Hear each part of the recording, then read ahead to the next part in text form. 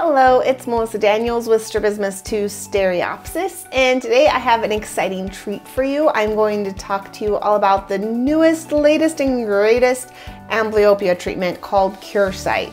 And I actually got to try it out. It's pretty amazing. I want to share some details with you guys about who it's for, what it is, how to get it, all the things you want to know about it.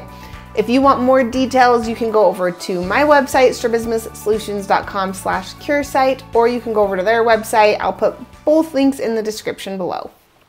First, let's talk about what CureSight actually is.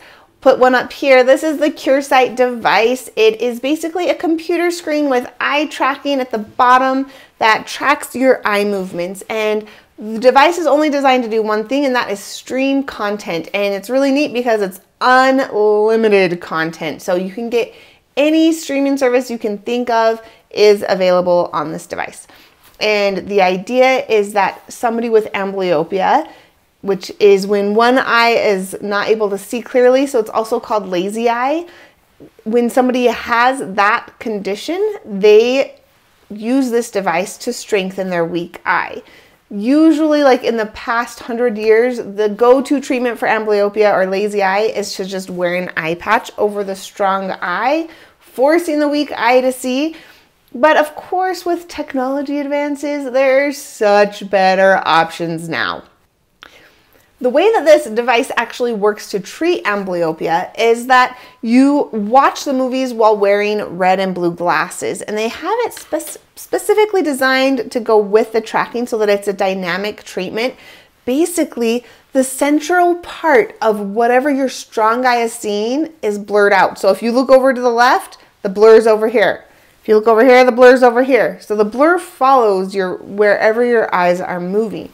And what that does is it forces the weak eye to take over and give the input for that central vision. So let's say I'm watching a movie with a cute little teddy bear and I've got both eyes open. I'm wearing my red and blue glasses. Put them on for effect. I'm wearing my glasses and I look at this little teddy bear's head. Well, out of my left eye, I'm just going to see a blur with a teddy bear all around it and like the whole background, right? But the center of the teddy bear's face is blurred out. Well, not until my right eye comes in and starts filling in those details. So my right eye is doing the central details. Both eyes are doing everything peripherally. What's super cool about this is that it actually builds fusion and stereo, not just acuity. So acuity is how clearly your eyes can see. That's all that patching can do, right? Patching is just designed to improve acuity, which is great. That's an important thing. All doctors, doesn't matter who you talk to, an optometrist, ophthalmologist, pediatrician, they all agree. If your child has amblyopia, they need to get the eye stronger and develop those neural pathways. There's just a lot of different ways of doing it. So I like this way because it's strengthening the vision and the ability of the brain to use both eyes together, and it also improves acuity. The great thing is that they did research on this device. It's not like they just made it and were like, we think it's going to work. They actually did the research, put it up against kids that were patching, and there was way higher percentages of kids that were able to get more than 2 lines of improvement. And the stereo vision also improved, which was not the case in the patching group. All those statistics you can find over on the articles on my website. That is what the device is. It is nothing crazy, right? You're basically just watching a movie for an hour every day, and that is going to strengthen that weak eye. Super awesome. Now, it's not necessarily designed for everybody, and that's important to notice because it is a device that's covered by insurance, but not for every single person. And that's because when they did the research, they based it on a certain group of people.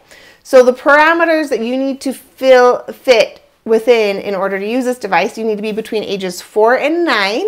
You need to have amblyopia or lazy eye, which means one eye is weaker and can't be fixed through glasses. You also cannot have a severe strabismus. So your eye turn needs to be 5 diopters or less. Now, that means that if your eyes clear out here or up here or in here, this is not designed for you. For you, a better option might be virtual reality where they can deal with the eye turn as well.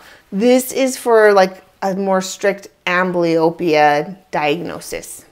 It definitely can be used with adults. There's nothing saying that you can't use it, but you'll be paying out of pocket for that, which is, it's totally fine.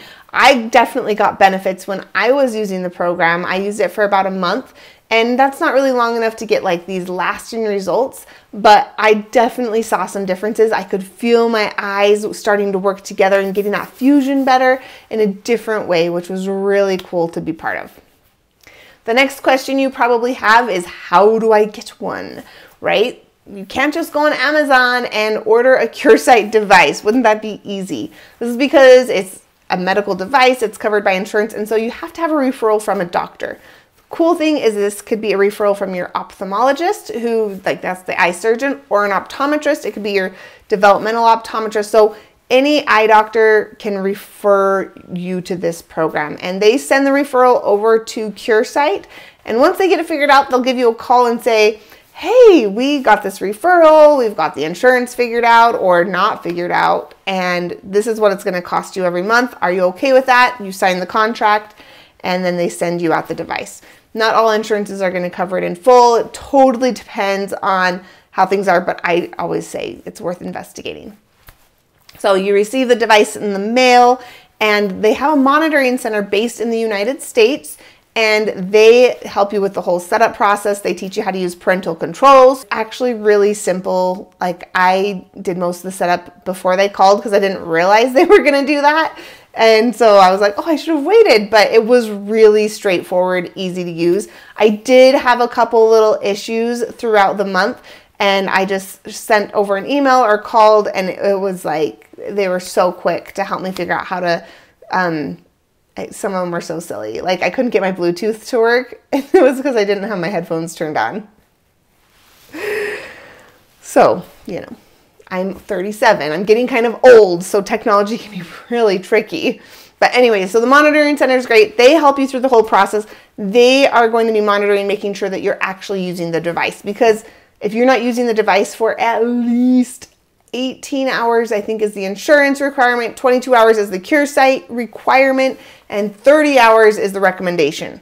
So they're going to be there telling you, like, hey, I noticed you only got 6 hours in so far this month, and it's the 10th of the month. Let's see if you can get every day. So they're going to be there helping make sure that you are reaching those levels. So not only is it going to continue to be covered, but also it'll actually work, right? As we know, like with patching, it's something that you do every day for 4 to 6 hours. This is a lot easier than that. It's not for 4 to 6 hours, but you still have to do it every single day. It's something that you need to be consistent with if you want to have those results. And so it's great. The monitoring center tries to kind of keep you on track for that.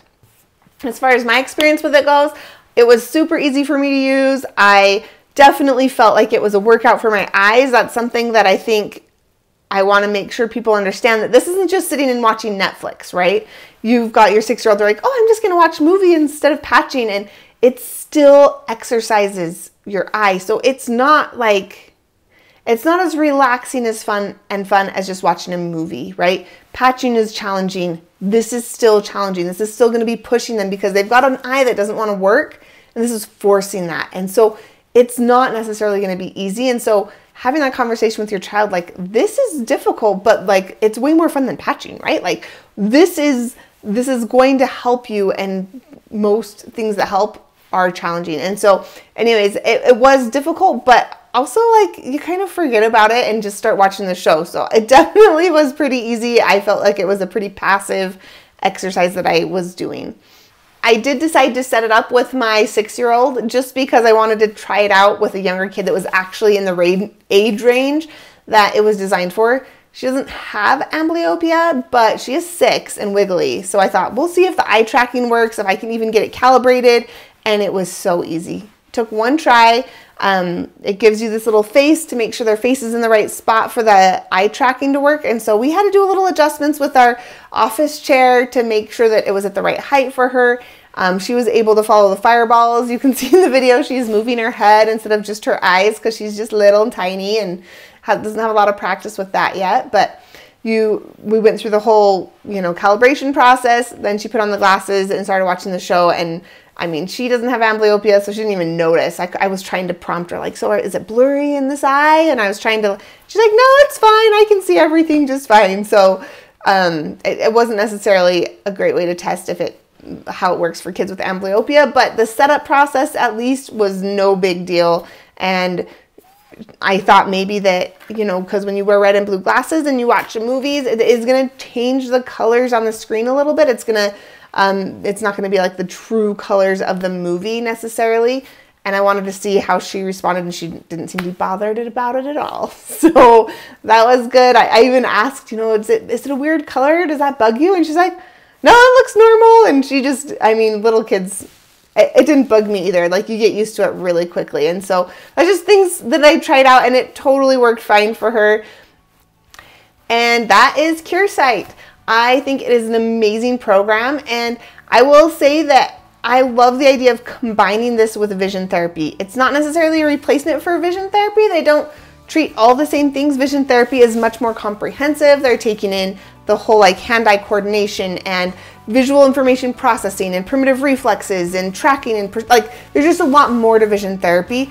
But this is like a huge key part of what people with amblyopia really struggle with getting that acuity up. And so if you were to do CureSight for 6 months and then go do all the fine-tuning through vision therapy, I feel like the combination could be ideal and help people get to that result, getting insurance to cover part of it, which is super beneficial, right? I know that vision therapy is not cheap, so having that option for insurance coverage is fantastic, and also keeping interest, because doing vision therapy with a 4 or 5-year-old can be really difficult. So if you can do some of this stuff where it's a little bit easier for them, a little bit more passive, and then jump in with the fine tuning and keep their interest a little bit longer. So that's my personal opinion. I'm not a doctor or anything like that, so you definitely should talk to your optometrist or ophthalmologist about whether or not this could be a good option for your child, but I definitely think it's worth looking into.